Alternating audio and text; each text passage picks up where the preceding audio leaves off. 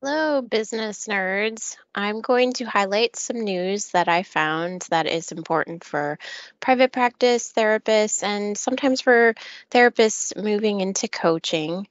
Also, here's a little bit about me.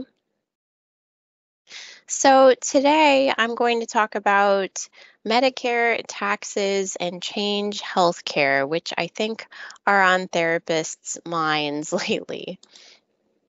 In tax news, I wanted to highlight a great resource that offers free and paid for support.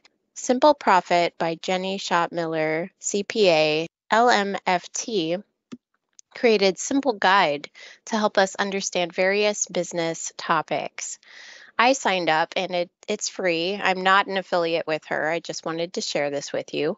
She also provides a paid for membership to help with many aspects of business, including understanding taxes. And she also has a really neat Facebook group that has a lot of free resources as well.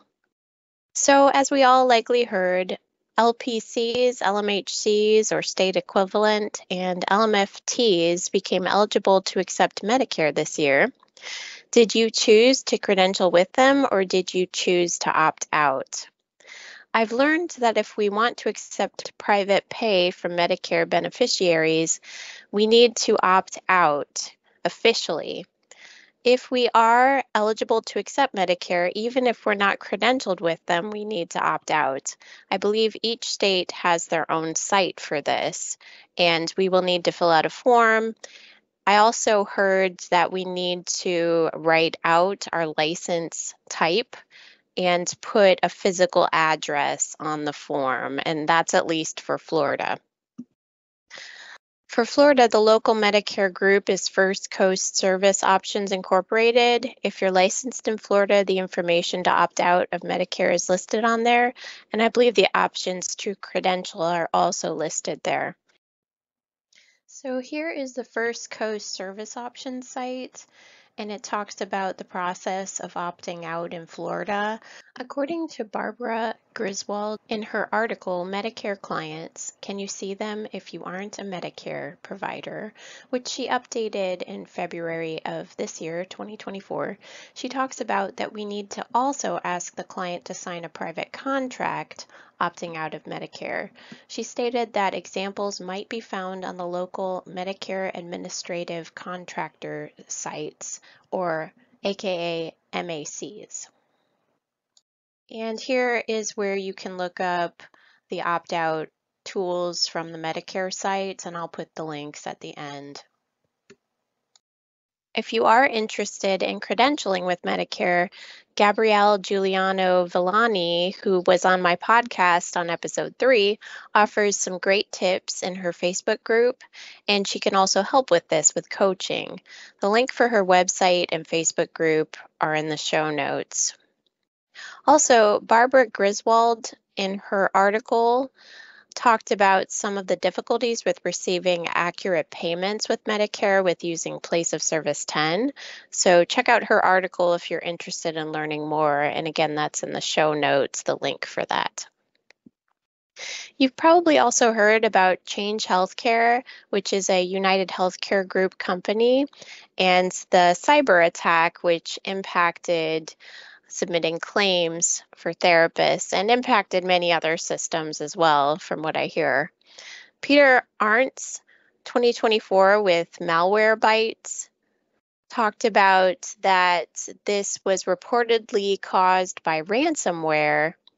And in the article, he also provided some ideas on how to prevent further attacks. I hear that clinicians are having to fax or print claims. Also, Availity has offered some help with connectivity as well, and that link is listed below.